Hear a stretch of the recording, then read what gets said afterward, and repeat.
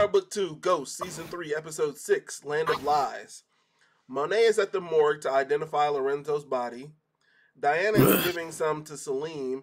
Kane is playing poker at a party in the penthouse. Drew is drawing and texting Gordo. Then they all get a text from Monet, or a call from Monet. I'm not going to lie, Salim. I didn't think you was ever going to get the draws, fam. I didn't either. I didn't think you was ever going to get the booty. I thought she was going to kick you to the curb long before you ever got the draw. So, you know. He got him just in the nick of time, too. Just in the nick of time, too, boy. Because if he'd have waited one more day to try to get that done, it'd have been OV. Curtains. It'd have been curtains. Davis and Sachs discuss Lorenzo being killed. Davis said he'd reach out, and then Davis asked about Lauren's case. Tariq asked him about it. Jenny texts Sachs that they need to meet. Davis then mentions that Theo needs to get out as soon as possible. I don't know what Davis is doing. He doesn't have a sharp eye on what's going on with Monet. He doesn't have a sharp eye on what's going on with his brother. What are you distracted on, bro? You're not putting total focus on either one of these things. Yeah. Things are running circles around you in both aspects.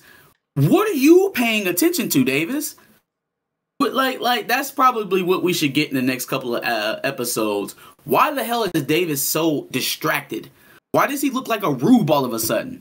Like somebody's gonna have to explain that to me. How he went from pulling Sachs out of the depths and being his one lifeline he had left in the profession of law to now being played like a fiddle by that same man. Somebody got to explain that to me. Riddle me that. Riddle me that. Yeah, no. Sachs is dog walking Davis right now, and it's nuts. He is. Lauren wakes up, and among thinking about the discussion she had with Tariq and thinking about her parents, ADA Sullivan claims they need her back at the safe house. Lauren lied and claims she didn't go anywhere, and ADA Sullivan informs her that her parents have been moved as well. ADA Sullivan threatens that she'll never see her parents again if she doesn't cooperate. Lauren requests to speak with Sachs. Yo, she's got to be doing something illegal at this point. Like, she has to be doing something illegal at this point. Sachs already let her know, like, you don't have to cooperate. So what would make you think she has the right to keep your parents from you against their and your will? Mm-hmm. Girl, you know one of your parents' phone numbers by heart. Call them. The class discusses what is truth, who determines it, and does it even matter. Bruchandria eventually uses an example of the Declaration of Independence to prove her point, stating that the people who wrote it owned like 600 slaves. All men created equal, and you got a whole compound worth of niggas working for you. Facts. Salim then goes to correct her and calls the slaves enslaved Africans because slavery was their circumstance, not their identity. Oh boy, so Salim, you sound like Ashley from Bel Air, boy. You sound just like Ashley from Bel Air, boy. That ain't the point. That's not what we're talking about right now. Facts. Oh.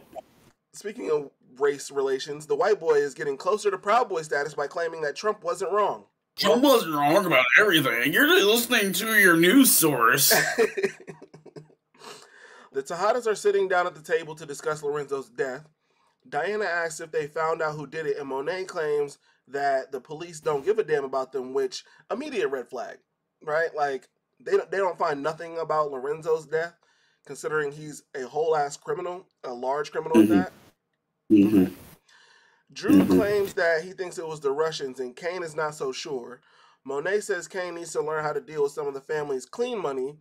Kane begins to give her that look as if he doesn't believe any of the shit that she's saying. Knowing that they added Super Detective to Kane's power set, he'll find out, which made Monet's line about putting 2 and 2 together and coming up with 5 hilarious. No, so you know what? It made a little bit more sense for Kane to be the first one to blow it up because he was the one transferring information between Monet and Lorenzo, yeah. Right? Like, Diana wasn't part of that. Drew wasn't part of that. They wasn't privy to any of this shit. It was all Kane, Lorenzo, and Monet. Yeah. So for him to be the first one to be like, man, I told you that Poppy was the one that told me about that GTG, and the nigga ended up dying 2 days later. Like, yeah, something stink over there. It smell like Buki. I don't like it. So then calling him dumb is a stupid thing to do. No. Not even calling him dumb. So much as saying that if you keep pushing this, I'm going to kill you like your father. Because if I wanted Lorenzo dead, then that means I would want you dead too, right? Because you was keeping your father's secrets. Damn, it's a good thing that I ain't want to kill your daddy, huh? Facts. Oh, so you really think I'm like... Before, I thought it was just a thing of like keeping me under control. You know, I'm wild. And, you know, you called me an animal because you don't really want me to act. No, it's none of that. You legitimately think you have a mentally delayed son. You think I have an IUP. Yep. That's what you think. Mm-hmm. Because you essentially just confirmed to me that it was you. And now I just need to bide my time until I can prove it. And it's over with for you. Yeah. Tariq whoops Brayden's ass all over Lauren. Brayden claims that this all happened because Kane claims she had a wire and that Effie must have told Kane that. It's all coming down, ain't it? It's all coming down. Do these conversations sound familiar to y'all? I'm just saying. Do these conversations... For my OG Power fans, do these set of circumstances and these conversations sound familiar at all? Do the characters in play maybe seem a little bit familiar? I wonder where we saw this saga before. Ghost never beat Tommy's ass. He unloaded the clip at Tommy multiple times. No. He tried to kill Tommy. Facts. The hell running the fair ones. He unloaded the clip. Sax is talking to Tate about Theo so that he can help get him out. Tate states that he needs something in exchange, of course, because he's Tate. And Sax offers his watch for some strange reason. Tate then claims because black people are poor and he ain't never seen nothing this expensive. My $5,000 plain Jane Rolex, of course not. Tate then claims that he wants Davis to run an opposition campaign against Tate's opponent. 88 Sullivan pulls up to apologize. Sax admits bullshit. She pulled up to apologize. Her lying ass. Before that happens, Tate calls Sax's watch absolutely trash, which yikes. Sax admits that he knows that he got used. He then claims he wants justice the right way. 88 Sullivan attempts to blackmail Sax into working with her by using his testimony that he showed up to Truth with a gun. And now we have created a motive for Sax to do what he does and double cross the good guys to escape criminality. Mm-hmm. Now you've backed a weasel into a corner. She's pressing everywhere. You know what? 88 Sullivan and Monet have a lot in common. Yo, they do. They have a lot in common. It makes sense. It makes perfect sense that Sullivan can't tag Monet as the lead in all of this conflict and that she's going after Tariq with Blanca because she's blind to herself. So it makes sense that she wouldn't see her heir apparent anywhere, you know, on the board as the real problem. Because they both doing some of the same shit. You trying to get to whatever end you feel like is most advantageous for you. Because at first it was just about getting drug dealers and criminals off the street. And then it became about Tariq. And then, you know, Rage Cop died, and now finally, it's about Monet. You have these sliding motivations, because really it's only about you making it out of this with something to pay for everything that you've gone through. Yes. If Lauren goes in there and gets on the stand and testifies against Tariq, and then somehow it comes out that you withheld her from her parents and made her continue this lie about her being dead, even against her will, sounds a lot like coercion to me. So then all of the fruit that bore from that coercion would get thrown out. So she's already laying the framework for this entire case to go to shit. Tariq and Effie are heading somewhere. Tariq confides information in Effie about all the shit that happened in the original Power, including killing Ghost. Effie claims she has some shit to admit, and instead of discussing Lauren, she talks about her parents and how one of her mom's boyfriends used to touch her and claims that her mom married the guy. Tariq is real short and asks if there is nothing else she wants to discuss. That's when Tariq pulls up to the crime scene and makes her get out. The conversation was interesting. I think that's the closest we will ever get to Tariq admitting his fault in everything that happened with his family. Sure. I think that is the closest we will ever get. Because he did admit to whatever bullshit he got into to try to cover up him getting kidnapped or whatever led to Raina dying. Mm-hmm. I mean, that's the closest admission that we've ever gotten. He does walk through how he felt and what led him to pulling the trigger against Ghost, but he still doesn't draw the connection. Ghost was going to make you go spend some time in jail for the body that you caught. Now, for some reason, Power Writing Room decided to make him a bold-faced ass liar within the last 3 episodes of the show, where one episode, this is within one season, he's telling his son, yo, if it comes to it, I'll take the charge for you. I'm not going to let you go down for that, which is what a real father would do, especially considering the circumstances of who he shot and why he shot him. Then, by the last 2 episodes, he's like, yeah, no, fuck it, little nigga, you gotta go to jail. But then he's not reconciling the fact that was the driving force to you killing your dad. It wasn't protecting your mom. It wasn't. It just wasn't. Sure. It wasn't, fam. Yeah. Because if you wasn't going to jail, I think the whole choke up Tasha thing probably would have went over. You wouldn't have been happy about it, but you for sure wouldn't have killed your father over it. You were going to jail. The last thing you said to Ghost was, you told me you would take this charge for me and you lied. You killed your father to protect yourself. Stop feeding me this shit about you protecting your family. You couldn't let your mom go out like that. No, it had to be you because you had to protect you. I don't think we'll ever get that last little step. Even Grandma. I really cared for this episode. I liked it a lot. Sure. I think that's as far as Tariq's ever going to go in terms of assuming his blame and all of this. But Effie's story does, up until this point, line up with the theory of her being Noma's kid right now.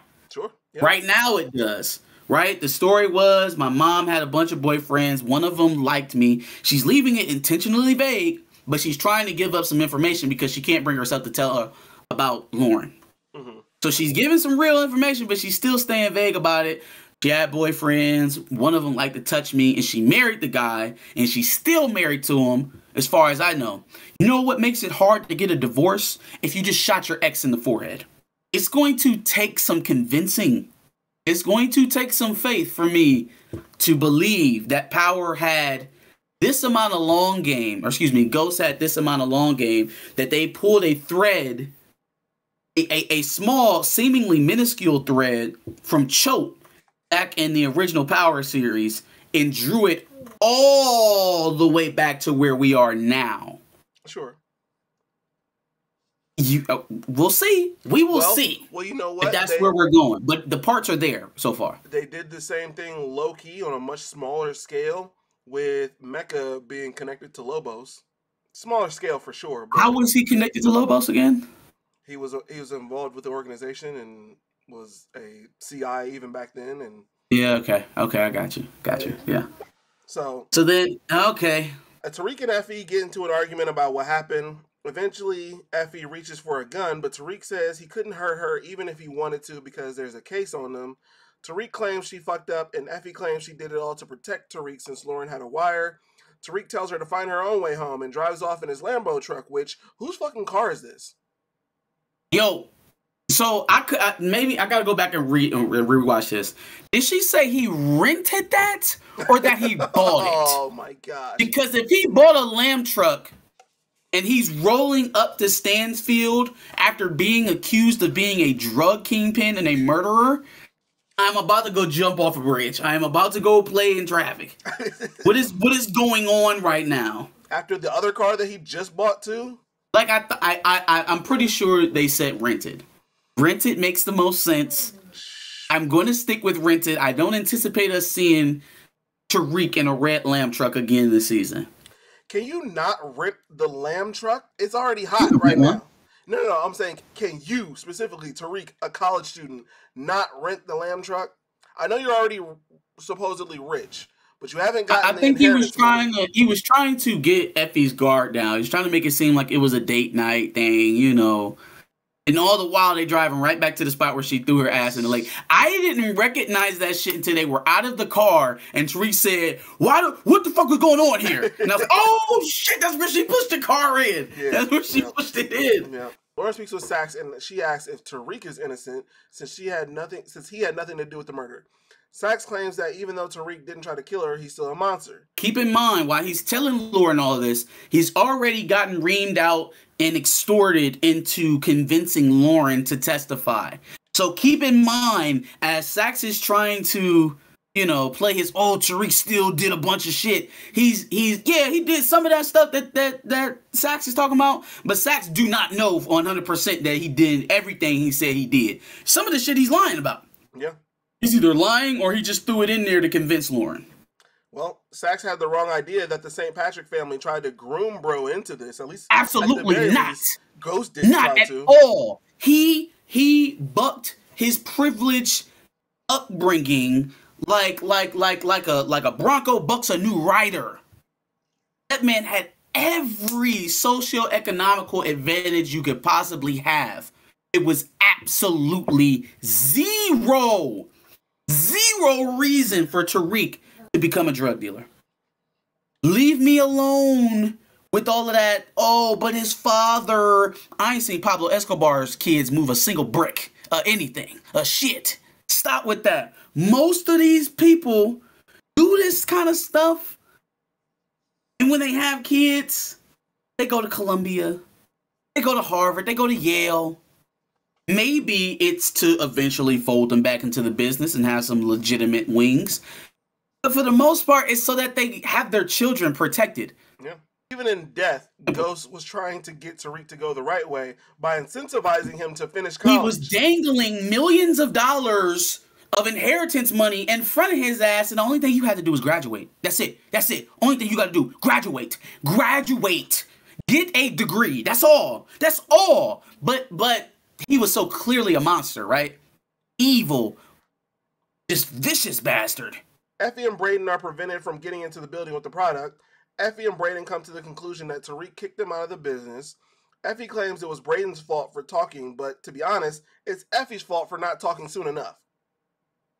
Or getting the job done, maybe?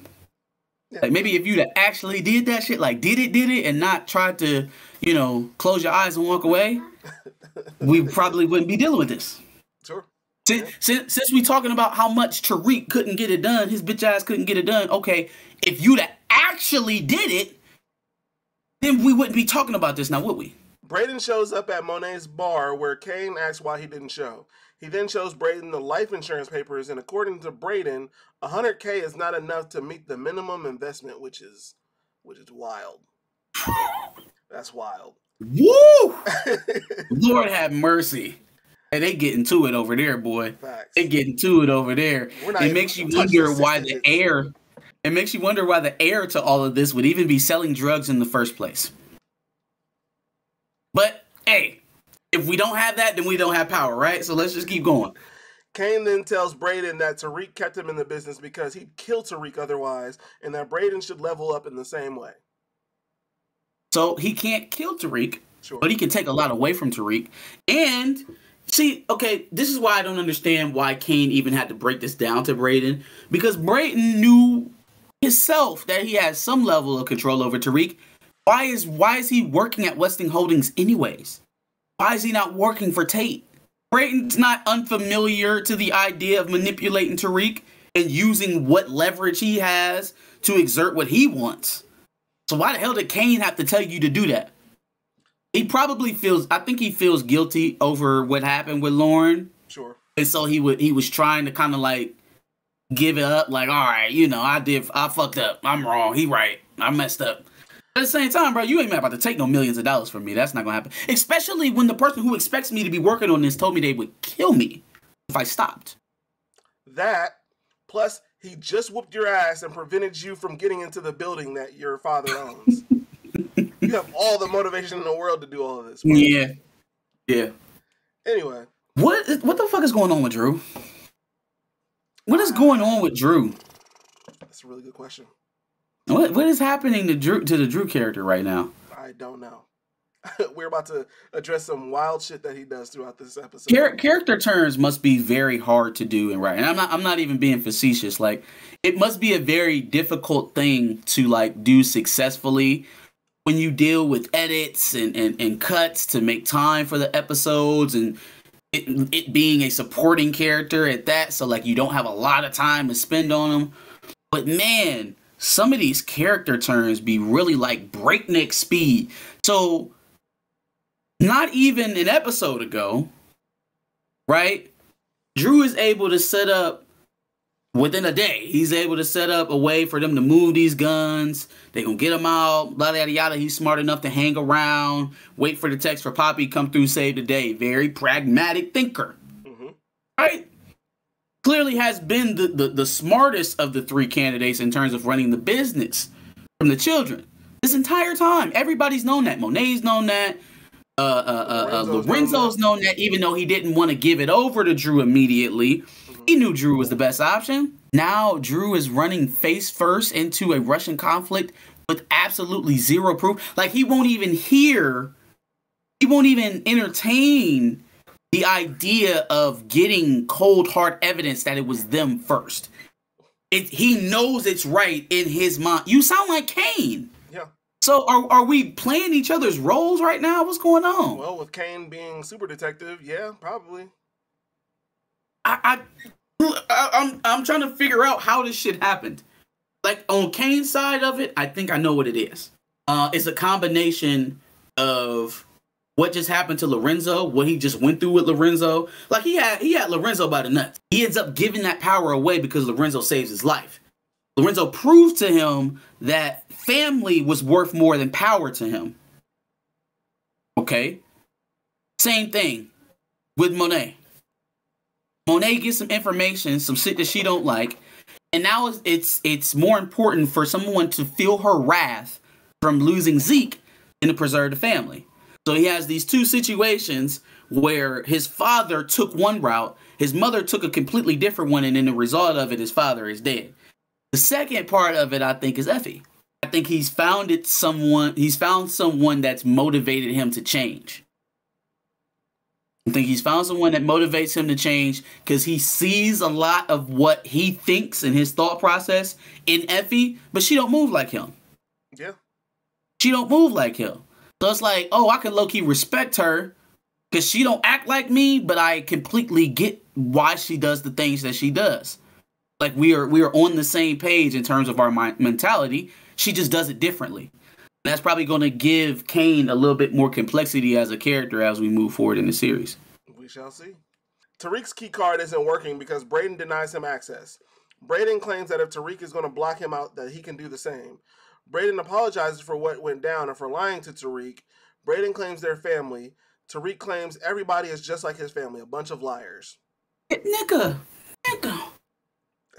man. Eureka. Because I was getting so annoyed with this outlook that Tariq had about, man, yeah, this is the real family here. And if my dad would have just kept it like this, everything would have been perfect. And slowly but surely, he's realizing that when you run what your daddy ran, people fuck it up for you. You ain't got to fuck it up yourself. They fuck it up for you.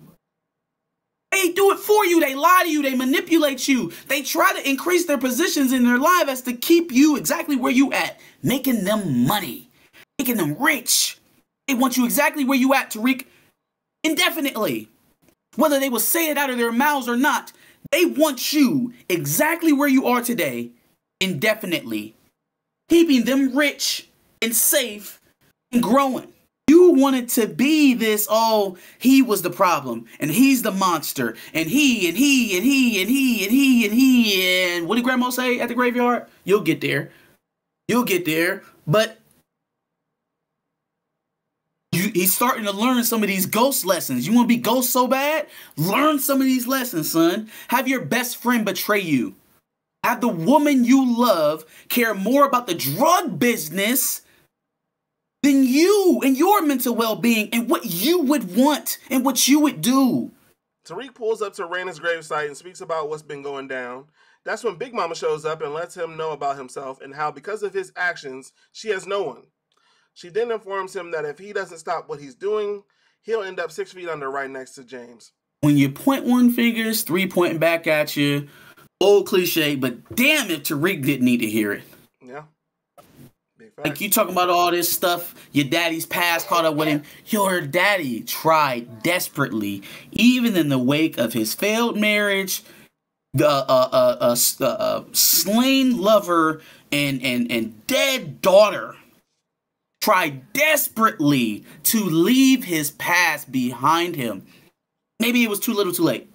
Maybe it was never going to happen. Maybe the wrong he had done in his life prior was destined to put him, just like Franklin, walking up down Brooklyn streets drunk and unaware. Yikes. Maybe. But what he wanted, what his motivation was peace, was ascension, was something different than what he was already doing. And before you get to that point, right, before you get to well, maybe he's getting there a lot sooner than Ghost. Maybe. I would assume so. We'll see. He's still in college. Maybe he's reached that conclusion of this life is not where it's at a lot sooner than Ghost did. Yeah. Drew is drinking at the bar and Gordo pulls up. Drew claims he has a plan, but not enough people to go through with it. Gordo asks if Drew talked to Kane about it, and Drew says it's what he has to do. Gordo a nasty nigga too. Yeah. Gordo a nasty nigga too. You gonna sit here and let this man start a war that you know he's pushing himself into. But you know what? It's perfect symmetry. That's why I said this episode was a chef's kiss. This episode was very good. Because as Gordo is allowing Drew to dive headfirst into something he knows he doesn't want, and also knows is wrong on the principle. He knows it's wrong on the principle because he know them Russians ain't killed Lorenzo. But that shit was done to him all the same. That shit was done to him all the same, and he don't even know it yet. But on top of that, he got his get back for that because he's setting Drew up to get shot at by some Russians. Mm-hmm. He's getting payback on Monet without him even knowing that he's getting payback on Monet. And without Monet even knowing that she's getting payback for what she just set up Gordo to do to Lorenzo. It's a conundrum. It's just spinning. Tariq pulls up to Diana's room and apologizes for not making it to the repast. Rue, Brayden's sister, and Diddy's son Justin, for some fucking reason. Yo, I was like, is that Diddy's son? Yes. For some reason, who knows? They're all drinking in the room and decide to leave since Tariq pulled up. Salim is on his way into the room and Justin says that she's in there with somebody else. After taking a swig from a bottle of gas station vodka, Tariq attempts to ask Diana if she would work for them, and she declines because of what Lorenzo had planned. Fuck no. Fuck no. Apparently, Monet wants Diana to give the eulogy at Lorenzo's funeral. He knew where Effie was going next.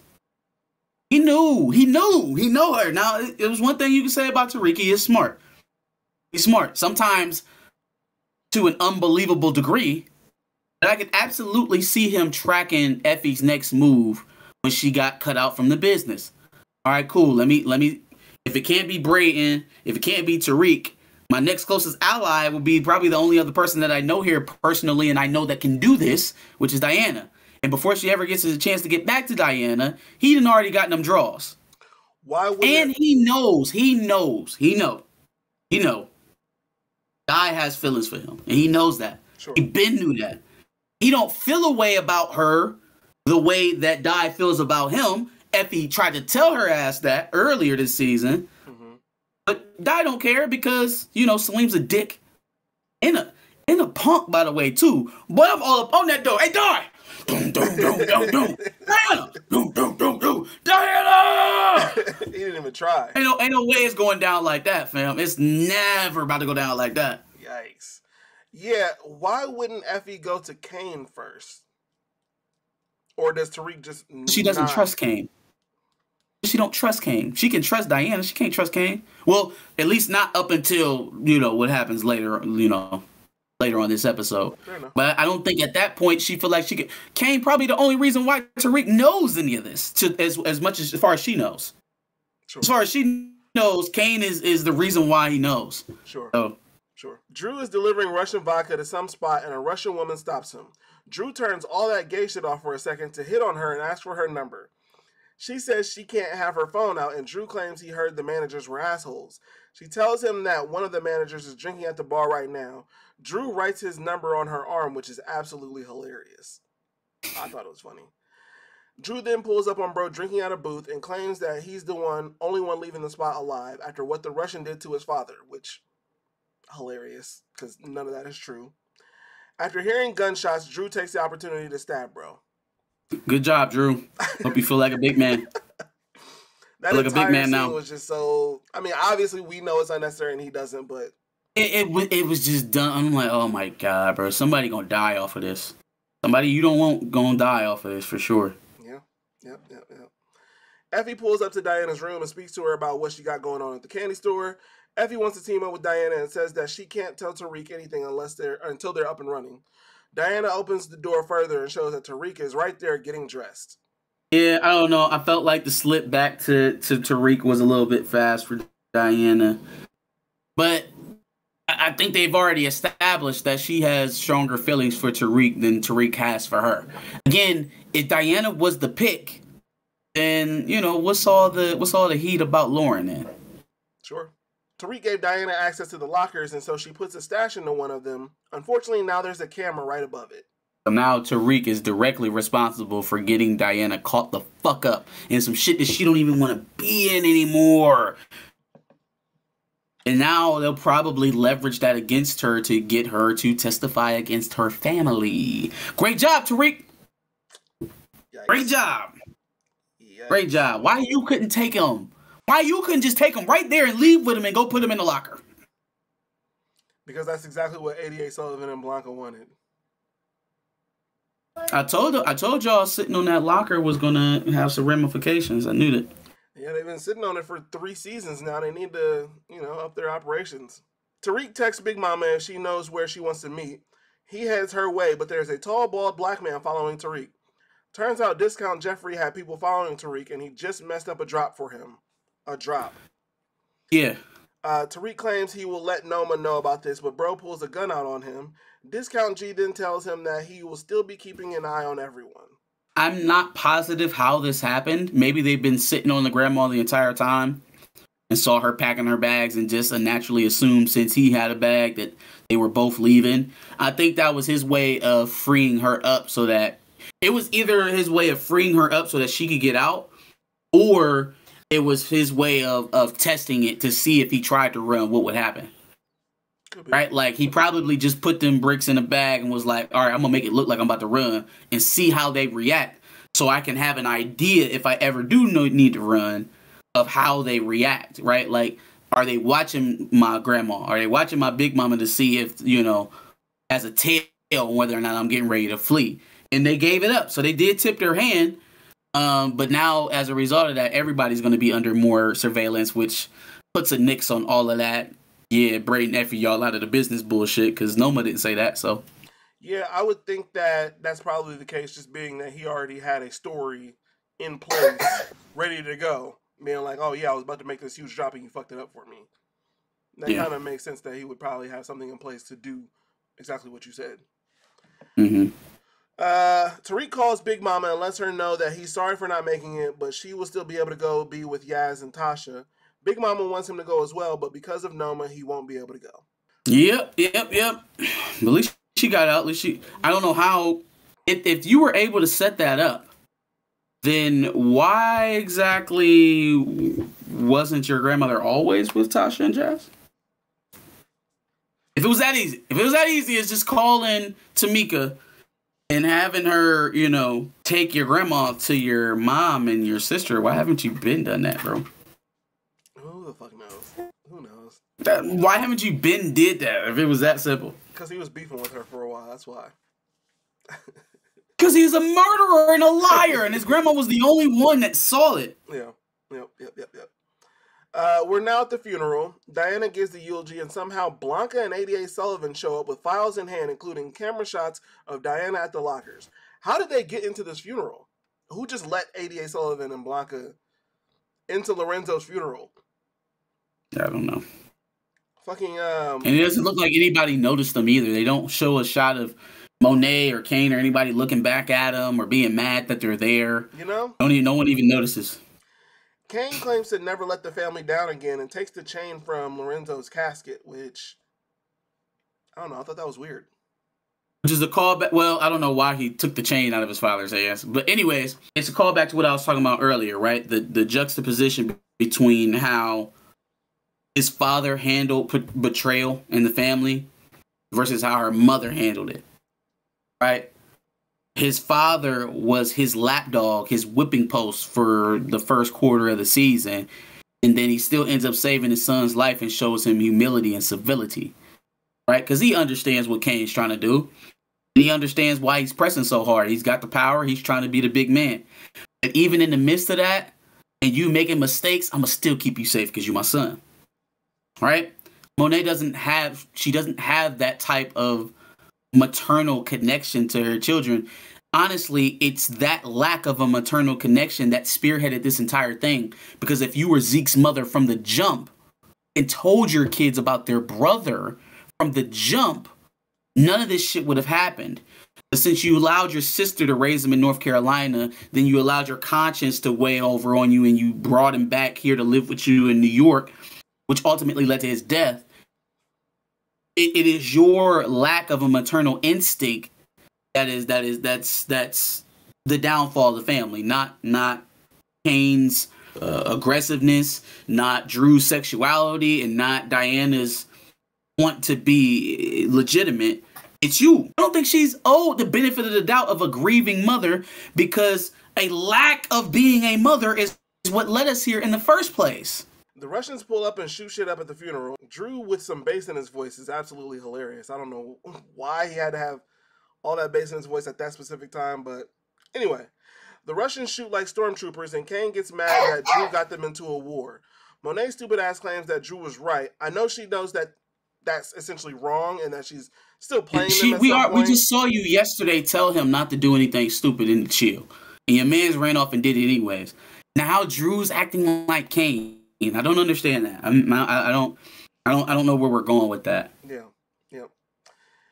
Kane pulls up on Effie, and Effie is telling Kane that she's about to burn Tariq shit down to the ground. Kane stops her and then offers her some product on the side. The Effie-Kane situation is happening much quicker than expected. Didn't think it was going to happen soon. Hold it. For sure. Brayden and Tariq meet to attempt to get up from under Noma as soon as possible. He thinks that the picture Effie found may be key, but they need to move drugs in the meantime. Davis uses his burner to call Monet and says that the feds rolled up on the Russians and that the Tejadas are safe for now. He says that they need to lay low, but I have a feeling that the Tejadas will not be laying low next episode. Then Monet has a hallucination of Lorenzo stating that the kids will eventually find out. Y'all doing it, man. Y'all doing it. I would have loved to see Tariq see the ghost of his father, but maybe this is a sign of things to come. One thing for sure, I think we're at the end of the road of Monet. I don't think we will have to suffer through her for too much longer. I think this was a heavy dose of foreshadowing, and one of her children is going to end up taking her out. My money's still on Diana. I think how she finds out, though, will be Kane. Once Kane is able to connect the dots and he has a for sure like idea of what's going on, he'll probably sick either Drew or Diana on Monet, or just let the information come out and one of them will be the ones that actually makes it happen. I can see it kind of being Drew with this whole thing that's going on with Gordo. It's possible. But I feel Monet a lot more than I feel Drew at this moment. You feel Diana more than Drew? Diana, yeah, sorry. Yep. Very good. So, yeah, I think Drew is a high possibility just for the simple fact that, A, you had me enter this war with the Russians over absolutely nothing. You let me do it, yeah. And then on top of that, you use my papi chulo to do it. And you're in the trailer, you're telling him not to see me anymore. Yeah, no, there's plenty of reasons. He clearly gonna tell you the SMD. Hey, boy, you shouldn't have used me. Ah ha ha ha. You knew what I was doing to your son. Yep. But you did this shit anyways because you are evil, and there's a maternal bone broken in your body. Yep. All of that plus the character shift that you just mentioned. Has to land somewhere, right? Yep. Yep, for sure. Plus, Diana will be in jail, so. Thanks. So we'll see. Give us your thoughts on episode 7 of Power Book Ghost, season 3. In the comments below. Make sure you like, share, and subscribe. Come back next week for an episode, or excuse me, for a review of episode number 8. Absolutely, and make sure that you check out our playlist full of reviews for Power Book 2 Ghost, Power Book 3 Raising Kanan, and Power Book 4 Force. And make sure you subscribe because, like he said, every week we will be putting out a review for every episode of Power Book 2 Ghost.